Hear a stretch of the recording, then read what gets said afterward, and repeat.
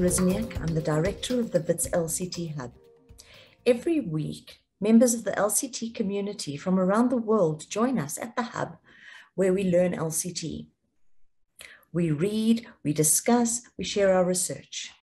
The amazing thing about LCT is that you can analyze anything. And we've had great fun selecting our favorite movies and taking one part of LCT and using it to analyze and talk about our favorite movies. So over the next hour, we're going to show you 7 of the movies that we analyzed. We hope you enjoy them as much as what we've enjoyed analyzing them.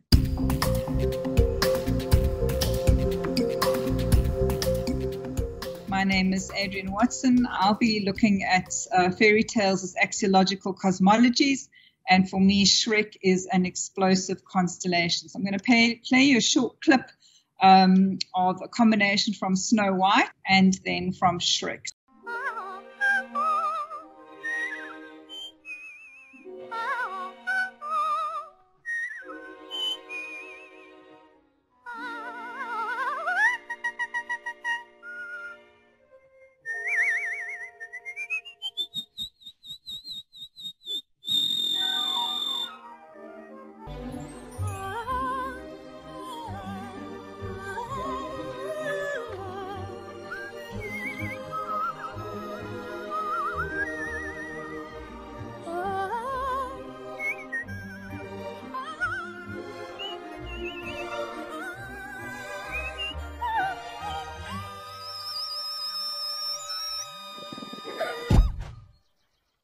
So for me, Shrek would form a strongly integrated Noah code constellation with various purposes socially to pass on morals and to make sure that young people stayed in order. Roughly the elements that they contain as a genre would be a monster, often an ogre or some other awful creature, generally a terrorizing villain. There would be a group of people who would be victims of multiple forces, often random peasants, generally helpless passives. There's a damsel in distress, often a princess, in any event, the rescued one. There's a rescuer, usually a prince or a nobleman, becomes the lover of the rescued one, the princess, and the rescuer is the hero. There's often a lone, silent animal who's a companion to the hero, often a horse, in any event, a trusty steed. Usually there are supernatural forces that defy logic or human reason, witches, evil tormenting powers, spirits. And then there's often a quest involving unattainable goals, obstacles, and some daunting challenges. So those are our elements of the traditional fairy tale. And when I looked at it, I understood that these meanings are condensed to positively charge stances along the following lines. So they pejoratively reinforce the stranger danger of the other. They emphasize the stereotypical passivity of women as needing an external savior, and all of these go towards obviously social cohesion in a certain kind of from a certain kind of standpoint. Fairy tales emphasize the stereotypical valor and strength of men needed by damsels in distress. They emphasize the acceptability of the powerful rescuer to command at will any and all resources, including the marginalized others or the random peasants, the helpless passives, to help him in his quest. And then it supports the idea of a symbiosis between the strong, quiet animal and the hero. So as a social field of practice, it's really a form of social engineering. It shapes women's and men's behavior to preserve patriarchy. Women are sweet, demure, physically weak. Men are strong, noble, and brave.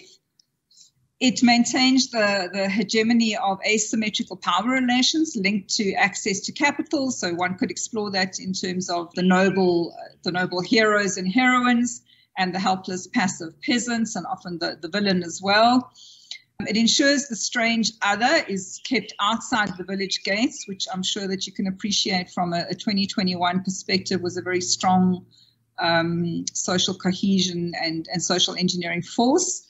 And then it maintains the magical thinking as causal and therefore not controllable by human reason and therefore not open or subject to challenge. So Shrek comes along and lays some dynamite in the field, and in so doing, it opens up the space of possibles and disrupts and reconfigures them. And I posited the term evaporation in sort of opposition to condensation. So cheeky thing there, forgive me. And what a story like Shrek does, it contests the traditional stance and in so doing makes a new kind of knower both possible and acceptable, and importantly for women especially, and possibly for people who are civil society's ogres, legitimate. And so a new social field emerges. It's known as the fractured fairy tale, and it functions to oppose and actively deconstruct and untell the Western canon. In so doing, new knowers are legitimated and can become integrated into the field. We have new legitimate gazes that become possible. There's a newly structured constellation and a new axiological cosmology that values and valorizes different things, as you'll see from the graphic. So I just wanted to emphasize what's going on here with a quote from Carl from Mason. Meanings may also be added or removed and subject to reevaluation. That's really what's going on in Shrek. The things are being moved around and particularly reevaluated, so that rather than static knowledge structures, an analysis using LCT and the concept of axiological cosmologies delineates a universe of movement and the becoming in which the bases of knowledge systems may be analyzed. I've actually added in there, and forgive me, contested and changed.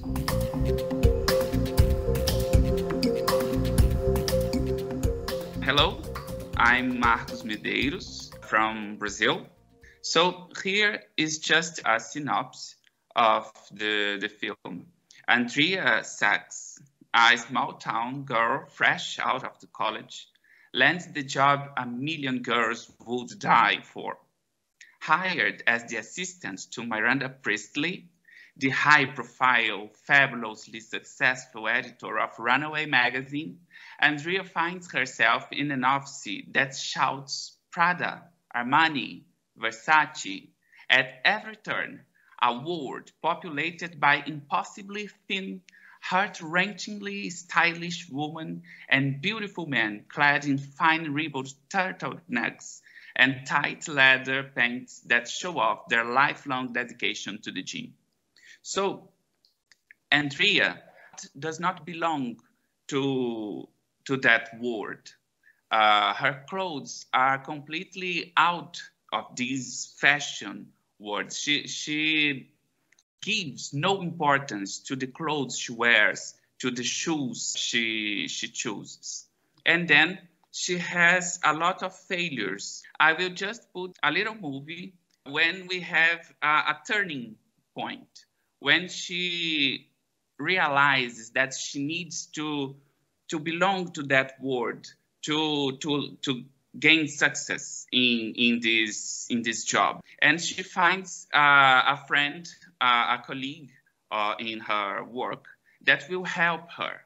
So he will teach her how to choose her clothes, how to choose her shoes, how to behave in that world. This, in the film, is the turning point when she had a fight with her boss, and then he begins to be this another person that will fit in this world. My suggestion is that she will have a gaze that will be cultivated by her friend and by other things that I will show you later. Let's just watch the clip. Okay, so I'm screwing it up. I don't want to. I just wish that I knew what I could do to...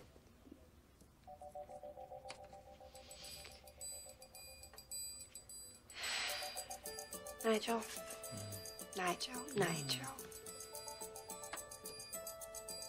No. I don't know what you expect me to do. There's nothing in this whole closet that'll fit a size 6, I can guarantee you. These are all sample sizes, 2 and 4. All right, we'll journey this for you, and... A poncho. You'll take what I give you and you'll like it. We're doing this Dolce for you. And shoes, Jimmy Choo. Nola Blahnik. Wow. Nancy Gonzalez, love that. Okay, Mrs. Rodriguez, this we love. It might fit. It might. Okay, now Chanel, you're in desperate need of Chanel. Darling, shall we? We have to get to the beauty department, and God knows how long that's going to take. I mean, I have no idea why Miranda hired her. Me neither. The other day we were in the beauty department and she held up the swimwear eyelash curler and said, "What is this?" I mean, I just knew from the moment I saw her she was going to be a complete and utter disaster.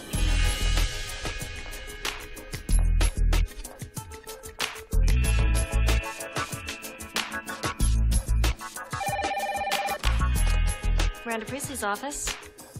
No, actually, she's not available, but I'll leave word. Okay, thanks. Bye. Are you wearing the Chanel boots? Yeah, I am. You look good. What? So this is when she begins to be cultivated in a fashion gaze. But this is how does this occurs.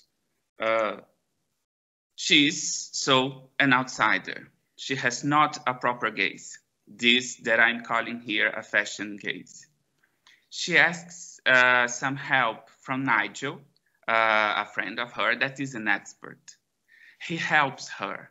He chooses her clothes, her shoes, her outfits from a long time. And then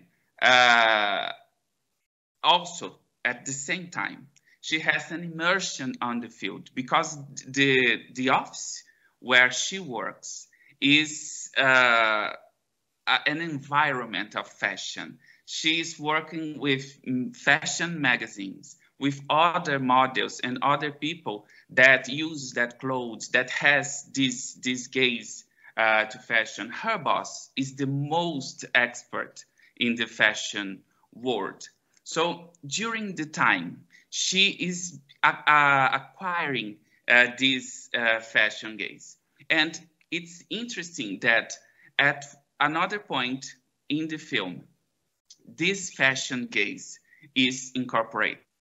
A prolonged time, the transformation occurs. She began to choose properly her clothes. In this scene of the film, Nigel asks her, "Who has chosen this for you?" Because it was not him. And she says, "I did." And so he answers, "Oh, so I did a great work. My job finishes here." So Andrea, with this interaction with significant others, experts, the environment, magazines, the other people in this fashion world, she has incorporated a cultivation fashion gaze.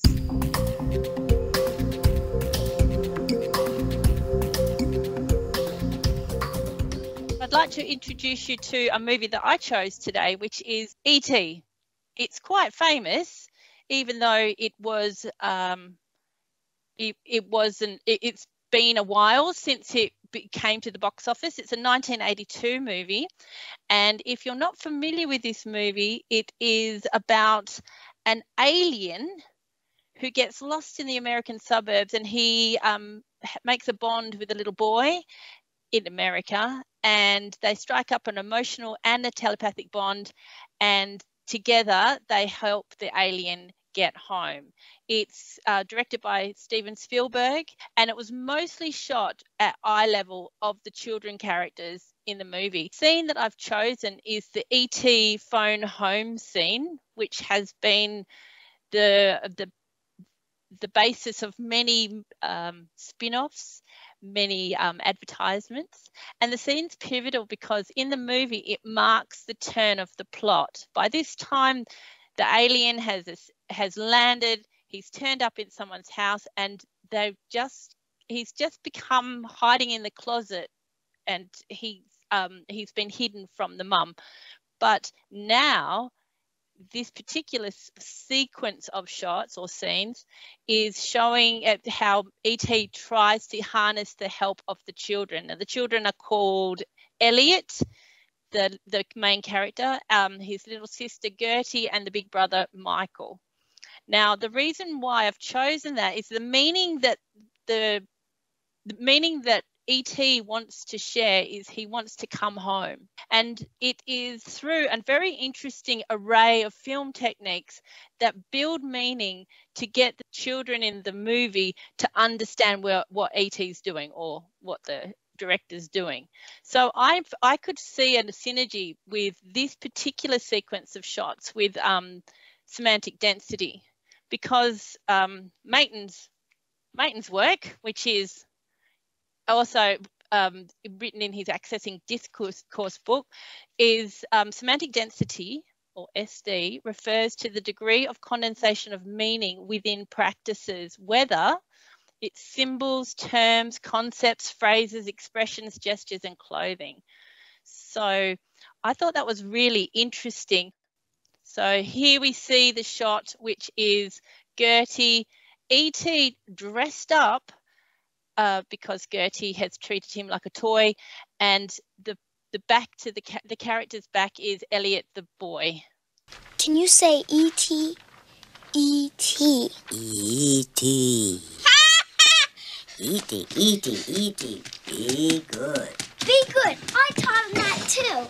You should give him his dignity. This is the most ridiculous thing I've ever seen.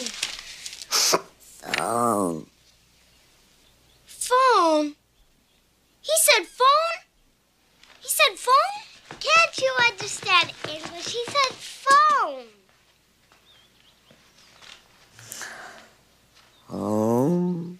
You're right. That's E.T.'s home.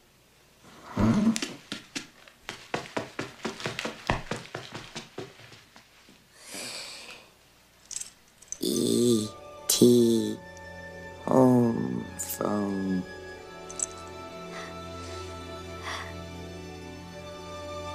E.T. phone home.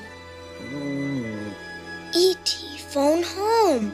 E.T. phone home. He wants to call somebody. The dialogue's fairly simple, but if you split it up, and I've kind of done that through a color coding of the characters, what you see is some very definite distinctions between the meanings within each scene.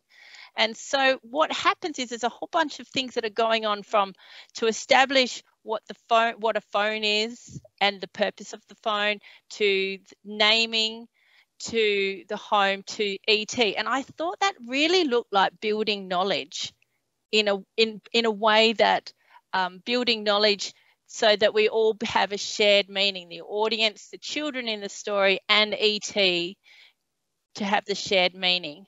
So I kind of distinguished it into 4 different parts. There was 4 parts to the establishing bit. The first set of scenes, you can see that there's some nodes happening where there's ET is walking towards the phone and Gertie says phone and ET repeats it, and then we culminate into one nodal cluster, which is called you want to call somebody.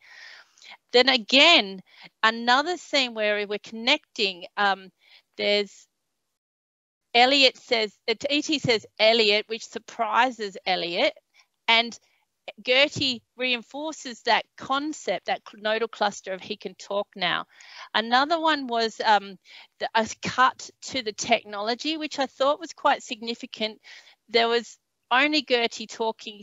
There was a close-up shot of this technology that we get to learn about later. But those 2 images brought up to kind of compose the next node, which is, what does he need that stuff for?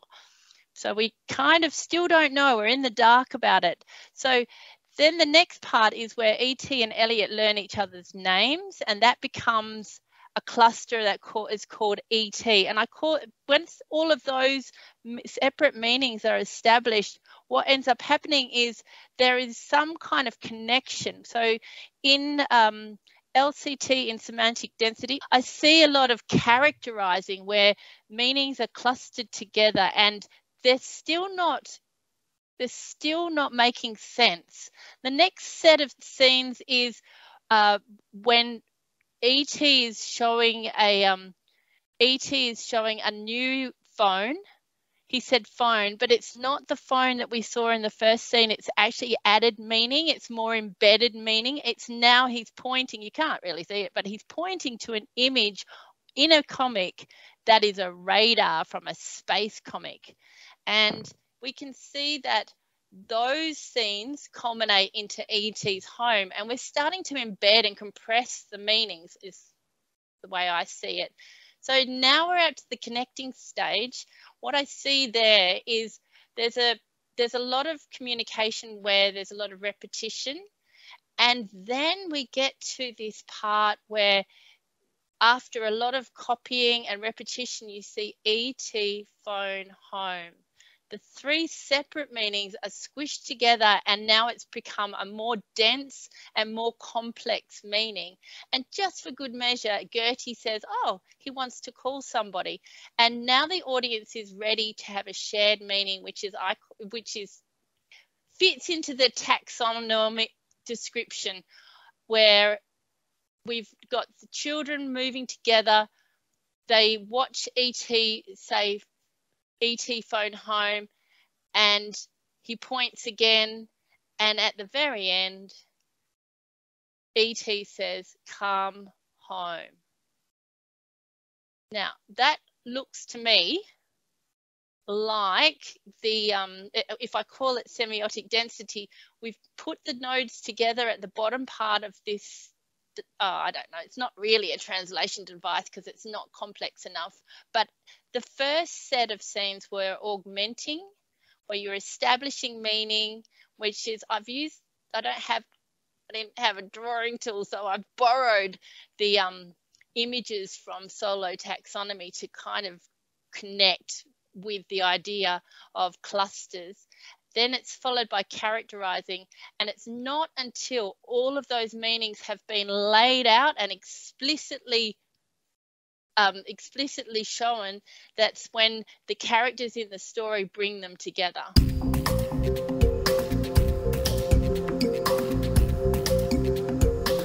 I'm Dorian Love, and I'm an IT and English teacher at Redeen School in Johannesburg, South Africa. And I'm going to be looking at a film by Kenneth Branagh, 1995, called In the Bleak Midwinter, black and white movie, which is very, very arty, of course. So, a brief synopsis. The film is about an unemployed actor who directs a troupe of equally unemployed and depressed actors in a production of Hamlet during the Panto season. Of course, a play that nobody really wants to watch, to save an old church that nobody really wants to save. This production wants to be extremely innovative in the way we communicate.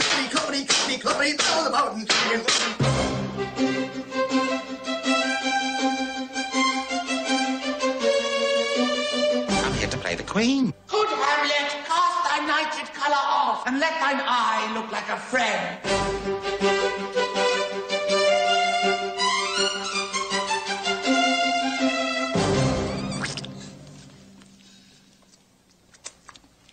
Why are you rubbing low-calorie mayonnaise into your face?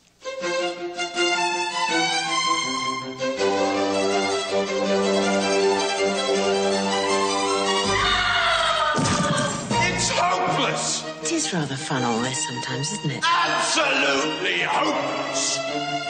Hello, kids. Do stop watching Mighty Morphin Power Rangers and come and watch a 400-year-old play about a depressed aristocrat. Good Hamlet, cast off thy coloured nightie, and let thine eye look like a friend on Denmark. What do you think, darling? What do you mean? I'm speechless. What have I done? Would you like a programme? Yes, please. I'm sorry we don't have any.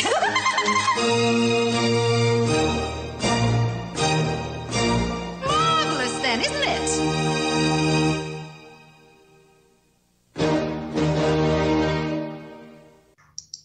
So Midwinter's Tale is the American title for the American release. Now, if we think about the actor's gaze, about the late 19th century, early 20th century, there was a shift in some techniques of acting. So you had the formalism of the previous century, where classical actors very much used their voice to convey the rhythm of iambic pentameter in the Shakespearean theatre. The style was very recitational. Gestures were hyperbolic and movement was done for psychological effect, very much relying on the technique of the actor to convey the emotions of the play and to uncover the text, the rhythms of the text. And you had a shift towards naturalism. For example, Stanislavski's book An Actor Prepares introduced the method, and actors then produced the rhythm of the natural spoken voice. Movement was realistic and the emotional range was more normal. And it relied really on realizing the inner motivations of the character rather than expressing outward hyperbolic movement.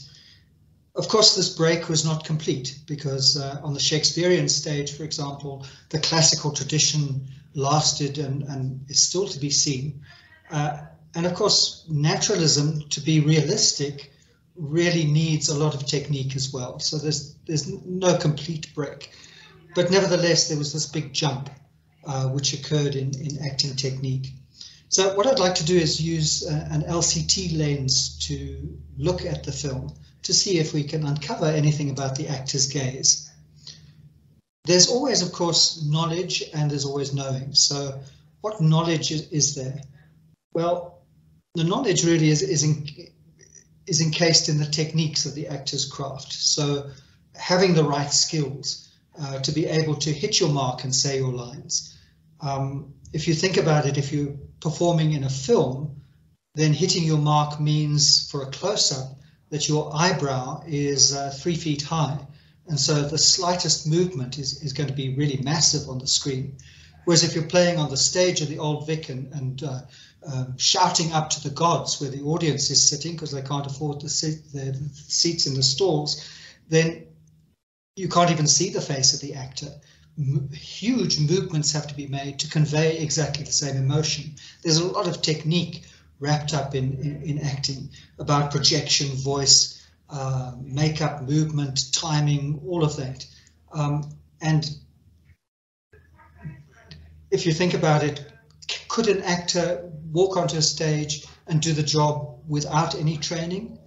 Probably not. But Kenneth Branagh makes the case very strongly that what is key in acting is the social relations. It is a Noah code. It's all about making a connection with the audience, how to engage with the audience, to move, to challenge, enlighten, inspire. Making that connection with the audience is what really counts. But there are also subjective relations. Is the actor right for the role? Are they the right age, gender, class, physical appearance, for example, to be able to play a particular role? Or can anyone play any role? So a role such as third messenger, for example, could probably be played by anyone. But if you're playing a king, or if you're playing King Lear, for example, it's probably advisable to have some of the identity of the role that you're taking on. Interactional relations are what is really key here. So if you think about the rehearsal process, the text, working through the text, working with the text, working with other actors, taking direction from the director, the process of self-discovery that the actor has to go through, having the right interactions to be able to play that role. Because even if you are playing someone very like yourself in identity, you won't be playing someone who has had the same life experiences or has experienced the same emotions. And the actor has to find that in the role. And that is the work of the actor.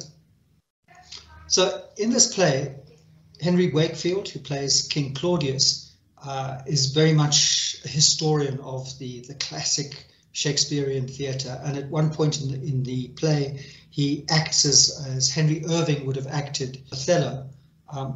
Strange hand gestures, strange voices, very hypnotic performance, but nevertheless not of this world. Terry Dubois, who plays Queen Gertrude, produces strange voices, and this is what the director Joe upbraids him for. He says the general movements are fine, but the voice is just a little. It's what they all do, darling. All the grand dames, they don't talk like they do in the real world. They put on the old soubrette gravel, the treasured trill, the emotional break in the middle of a line, the operatic cadenza. I'm not making it up, they do. And Joe says, sure. And sometimes it's very good, and sometimes they're very wrong, and it gives Shakespeare a bad name. Technically, it is brilliant, but you just don't sound like a human being. And we can see here the clash, the code clash between gazes. So on the one hand, there's the trained gaze, which Henry Wakefield and Terry Dubois are very much looking for. The performance is legitimated by the knowledge of the craft, the technique, the use of voice, the use of gesture. If you have those techniques, you should be able to walk onto the stage and play any role you like, because you have the training to be able to do that. On the other hand, we see some different gazes. So Vernon Spatch, who plays Polonius here with the big nose, he says, I get the message, Chief. Basically, it's LCA, less crap acting. And there's a lot of reference in the film to bad acting. The process of audition is supposed to kind of weed that out. So this is someone who failed in the audition because his performance just simply didn't change. He put on the hunch and now is the winter of our discontent, and was not able to drop the silly voice and the silly gestures to find the inner meaning of the role. So this is someone who could not be directed. Greville Carnforth, who does get a role, is someone who is very limited in their emotional range. So he's someone who has a great difficulty with making social connections with other people. He drinks his way through the rehearsal process. And in this particular scene, he's trying to convey the terror of seeing the ghost. And he says, who goes there? You know, very unterrified voice. So the director steps in and says, well, when have you been terrified? Trying to engage him in a process of inner discovery as an actor. And he says, well, one time he was visiting his mother for dinner, and the car broke down and he had to change the tire.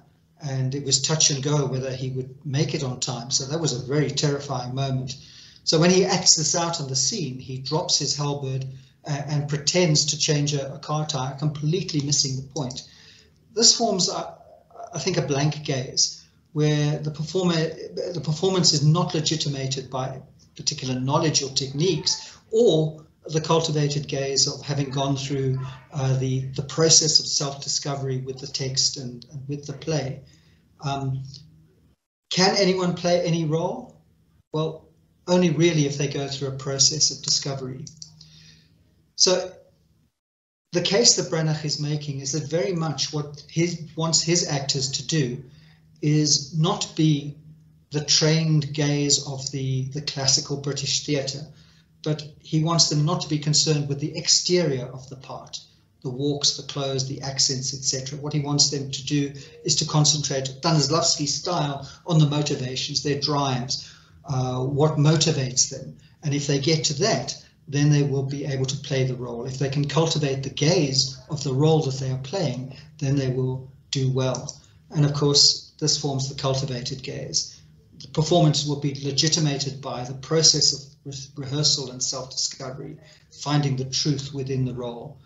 And of course, being a movie, it all works out, and the actors, even Carnforth, manage to convey it all in the end, in that miracle where you can move from a totally chaotic and disastrous dress rehearsal to a very successful performance.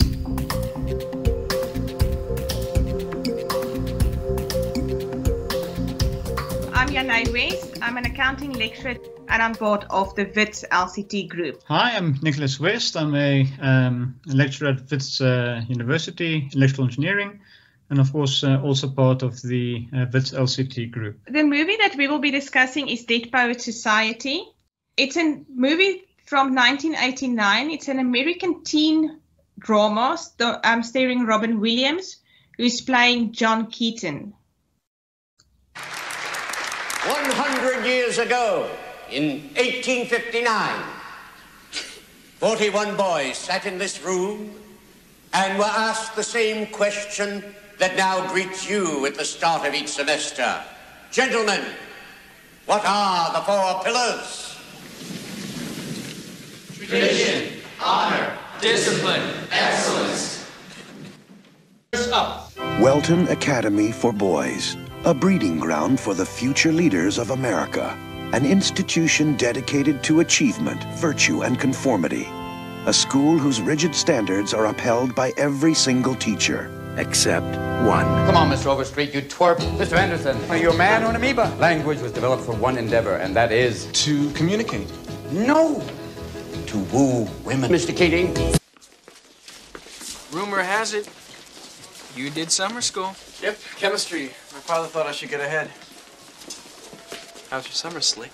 Keen. Meeks, door, closed. Yes, sir. Gentlemen, what are the 4 pillars? Travesty, horror, decadence, excrement. Okay. Here we see that it is an elite boys' school called Welton Academy. It is a school with very strong traditions, principles, and expectations. John Keating is a new English teacher, and he's using different methods and is more progressive than what his colleagues are, but he also manages to connect better with the students. And there's very specific expectation from the boys in terms of from their parents, but also from the school of what they should do, where they should go, and how they should achieve these goals. They just need to follow the rules and go and follow this path that's been laid out for them. Mr. Keating got some strong quotes. One of them is Carpe Diem. Seize the day, boys. Make your lives extraordinary. The other, the power of life goes on, and you may contribute a verse. So in this whole way that he's teaching poetry is completely different. There's a few places in the movie where the students are kind of shocked at how he's conducting the classes and how he's teaching. At a stage, he's also asking them to tear out pages out of the book because he believes it's nonsense. So the headmaster is looking at him, frowning upon his practices as well as some of his colleagues then. So what I've been seeing in this movie is constellations. So there's the 2 big ones. There's what you have from what the school, the teachers, the parents are saying, and then on the other side, the students, the boys. So the school name is Welton Academy, yet for the boys, it is Halton.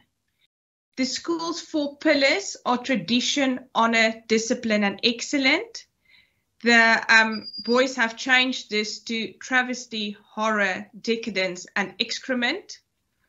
And then for this, in the school, and it's very strongly from the parents as well, there's no arguments. You do as you're told. It's this very formal dress code. And it's like the boys are seen as objects that need to be filled with knowledge. They're seen as being too young or inexperienced to make decisions for themselves. And this is causing a struggle for the boys because they can't live the lives that they would like to live and they can't follow their dreams. And then comes Mr. Keating. So he's an old scholar of Welton, and now he's also the new teacher. So he actually understands more of how these boys are feeling. He starts to connect with them. And they actually start to go to him for advice and help with their problems. Mr. Keating, in this case, is like balancing or an intermediary in this code clash between the school, the teachers, the parents, and the boys. Mr. Keating was then blamed for the fact that the boys started to make their own decisions and started to follow their dreams. And in the end of the movie, he was fired. Yet you could still see the support he had from the boys in the movie. I want to just play you the famous barbaric Yorp scene, which I'm then going to try and analyze in a bit more detail. Now, who's next? Mr. Anderson, So you're sitting there in agony. Come on, Todd, step up. Let's put you out of your misery. I didn't do it. I didn't write a poem. Mr. Anderson thinks that everything inside of him is worthless and embarrassing. Isn't that right, Todd? And that's your worst fear. Well, I think you're wrong. I think you have something inside of you that is worth a great deal. I sound my barbaric yawp the rooftops of the world. W. Uncle Walt again. Now, for those of you who don't know, a yawp is a loud cry or yell. Now, Todd, I would like you to give us a demonstration of a barbaric yawp. Come on, you can't yawp sitting down. Let's go. Come on, up. Gotta get in yawping stance. A yawp. No, not just a yawp. A barbaric yawp. Yawp. Come on, louder. Yawp. Oh, that's a mouse. Come on, louder. Yawp. Oh, good God, boy, yell like a man. There it is. You see, you have a barbarian in you after all. Now, you don't get away that easy. Picture of Uncle Walt up there. What does he remind you of? Don't think. Answer. Go on. A madman. What kind of madman? Well, think about it. Just answer again. A crazy madman. Oh, you can do better than that. Free up your mind. Use your imagination. Say the first thing that pops into your head, even if it's total gibberish. Go on. Go on. A sweaty-toothed madman. Good God, boy. There's a poet in you after all. There. Close your eyes. Close your eyes. Close them. Now, describe what you see. I close my eyes. Yes? And this image floats beside me. A sweaty-toothed madman. A sweaty-toothed madman with a stare that pounds my brain. Oh, that's excellent. Now, give him action. Make him do something. His hands reach out and choke me. That's wonderful, wonderful. And all the time he's mumbling. What's he mumbling? Mumbling truth. Yeah. Truth like a blanket that always leaves your feet cold. Forget them. Stay with the blanket. Tell me about that blanket. You push it, stretch it, it'll never be enough. You kick at it, beat it, it'll never cover any of us. From the moment we enter crying to the moment we leave dying, it'll just cover your face as you wail and cry and scream.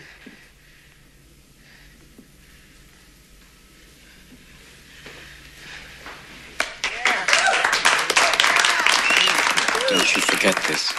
All practices effectively consist of constituents, whether it's ideas, actors, so forth, knowledge, as well that are effectively arranged in particular relationships, forming aims and purposes.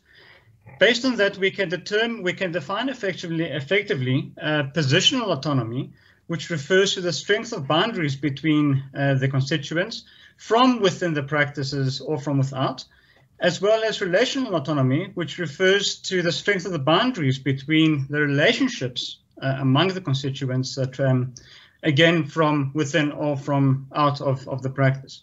Essentially, we're looking at what knowledge is drawn from where, as well as how we put that to a certain purpose. By placing these two relationships, positional and relational autonomy, together, we can come up with four main codes: sovereign, exotic, introjected, and projected. And essentially, we can now look at how we can use this autonomy dimension to explore this scene further. For the scene, positional autonomy here, as we said, refers to the strength of the boundaries between the constituents. Here, in this context, it's creating a poem, the images conjured, the words, the ideas, the actions needed, in the context, of course, of the poetry lesson. In the case of relational autonomy, we talk about how these constituents come together to create the poem or be a poet, again, in the context of this poetry lesson. So let's look at this. What's very interesting is that Mr. Keating starts the lesson solidly in the Sovereign Code. Talks about a poem, a quote from Walt Whitman, from a poem by Walt Whitman. I sound a barbaric yawp over the roofs of the world. So here we've essentially got stronger positional autonomy. It's referring to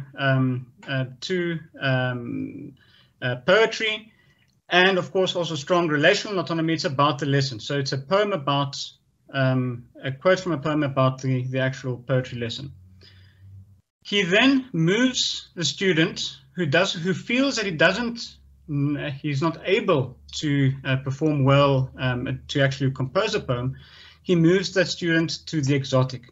He asks him to make a yawp. Come on, shout, make a sound. An action that is seemingly completely unrelated to the lesson. So the student makes the yawp, gets all excited, and then the teacher, Mr. Keating, effectively points to the picture of Walt Whitman and says, "What do you see there? Who is that?" Signifying a movement closer to a stronger relational autonomy, which is of course the purpose now of getting towards the poem, providing a theme for him to start exploring. The next move, Mr. Keating moves into the introjected code, where he starts probing the student based on the portrait of Walt Whitman. What do you see? Describe the man. Make him do something, and allows the student to compose the poem, and returns the student finally to the sovereign code by reaffirming to him that you have actually now composed something very poetic. Now, don't ever forget that. So again, this seems these autonomy tours going from sovereign, exotic, especially back to introjected often, and then back to sovereign, seems to be a common theme throughout the movie. And that's what makes not only, of course, the teaching style of Keating unconventional, but also very, very useful within the stifling environment of the school.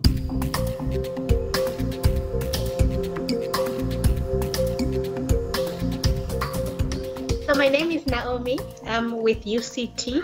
The movie I'm looking at is the Shawshank Redemption. It's about Andy Dufresne, who is accused of having murdered his wife and her lover.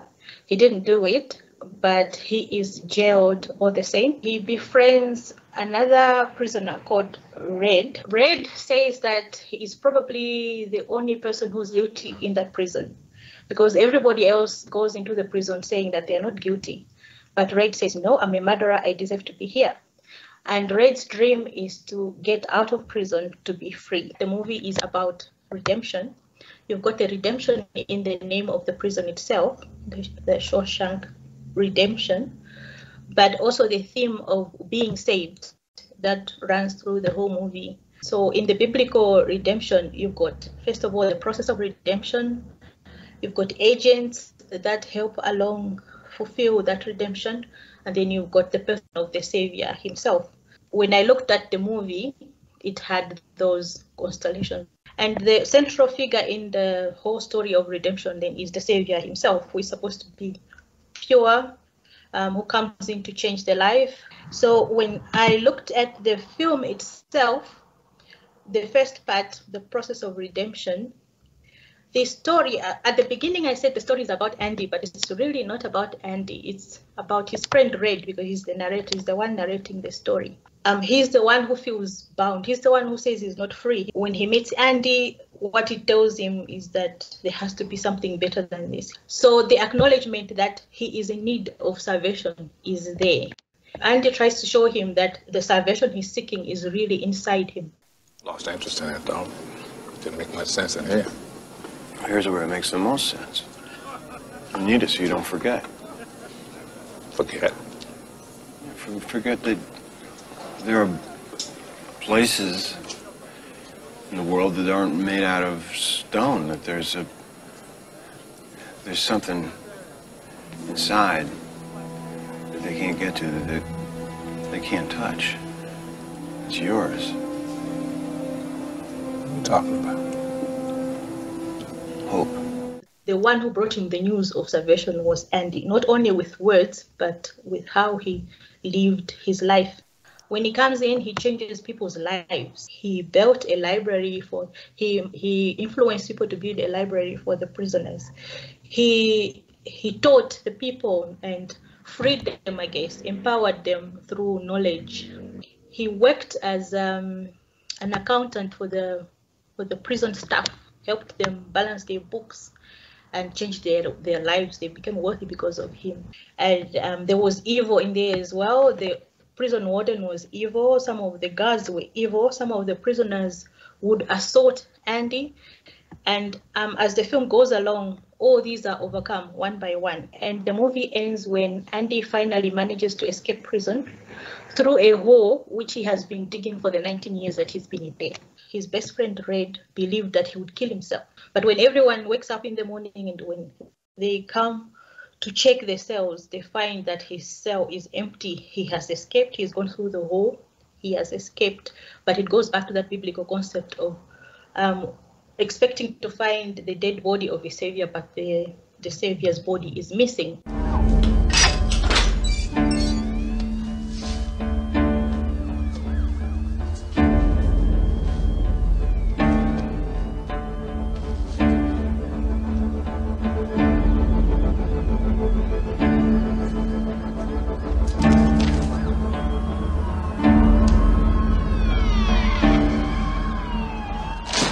When he gets out of jail, he escapes with all the proof he needed to incriminate the prison staff about the crime and the corruption that was going on in the prison.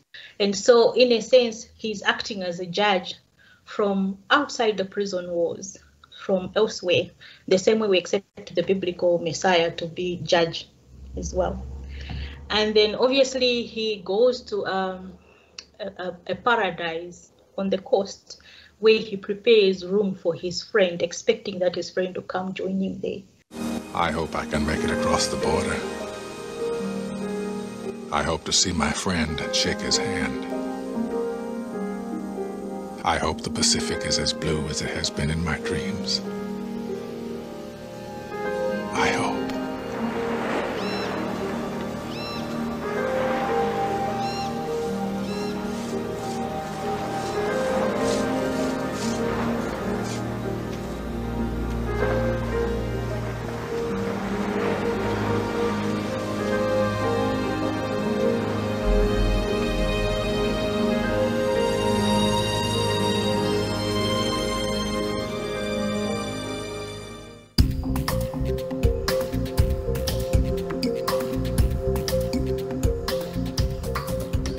Told in the Disney Pixar movie Ratatouille takes place in Gusteau's restaurant, where the best food in Paris can be found. After Gusteau's death, the restaurant is no longer receiving critical acclaim. Remy knows how to fix it, but Remy is a rat, and rats are not welcome in the kitchen. I'm going to look at a few of the characters from Ratatouille and see how they legitimate their practice as chefs. I'll use the specialization and autonomy dimensions of LCT. First, I consider whether they emphasize epistemic relations, social relations, both or neither, as a basis for their practice, and then I'll show how the movie takes us on an autonomy tour. So let's start with Gusteau himself. He wrote a book called Anyone Can Cook, a title that suggests weaker social relations, that the practice is open to anyone. In the book, he provides detailed recipes and procedures for how to make the dishes that his restaurant is so famous for. He emphasizes epistemic relations as the basis for being a successful cook. His book therefore reveals a knowledge code as the basis for legitimation. However, in his popular TV series, he sets out an axiological constellation with the qualities needed to be a great chef. Hey, that's Gusteau. I mean, look. Great cooking is not for the faint of heart. You must be imaginative, strong-hearted. You must try things that may not work. And you must not let anyone define your limits because of where you come from. What I say is true. Anyone can cook, but only the fearless can be great. In different places, we see Gaston emphasizing epistemic relations, and in other places social relations as the basis for success. We see him waving between knowledge and knower codes. The little chef Remy is different to the other rats in the colony. He has a highly developed sense of taste and smell, and he attributes his success in the kitchen to this attribute. Each flavor was totally unique. But combine one flavor with another, and something new was created. But we do know that he's also watched Gaston's programs and read his book. He's got the right kind of attribute, but he's also had the right kind of training. He understands which flavors work well together. Watch now as he uses his exceptional gift and the training he's had when he finds himself in the restaurant and the pots of food don't smell quite right.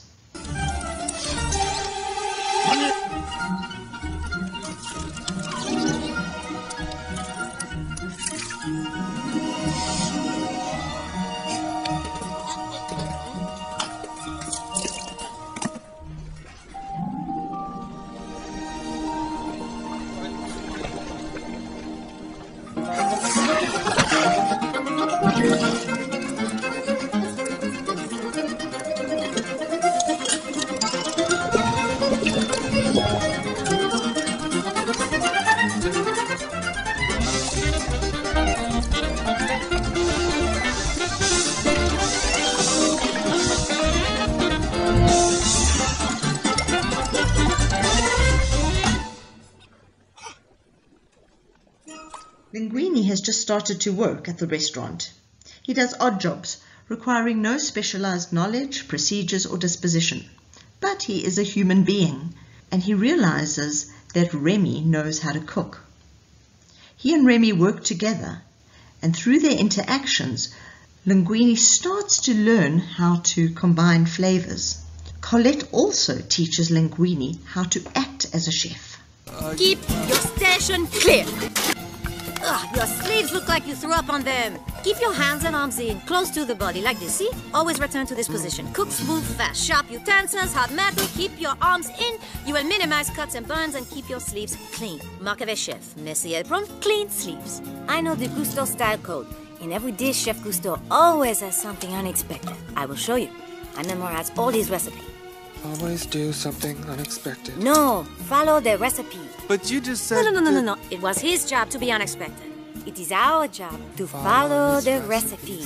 Colette emphasizes the epistemic relations, the discursive ones, the routines and the procedures needed to be successful.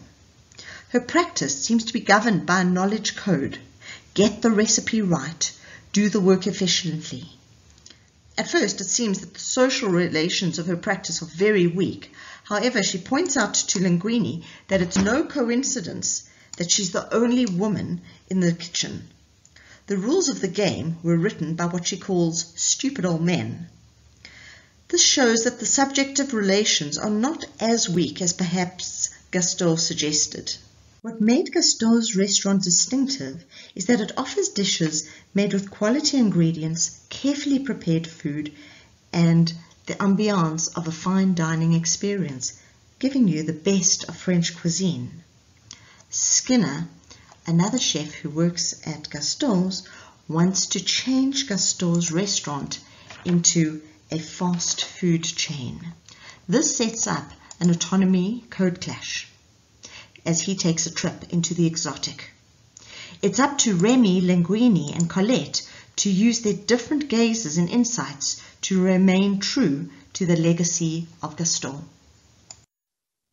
The challenge they face is to retain the target of best French cuisine, as well as changing the rules of the game to one in which they can all thrive and play to their various strengths. That's all, folks. One thing that really struck us when we were analysing our movies and presenting them was how much more there was to say and how we could have very easily have worked with other dimensions or other parts of LCT. Well, that's for next time.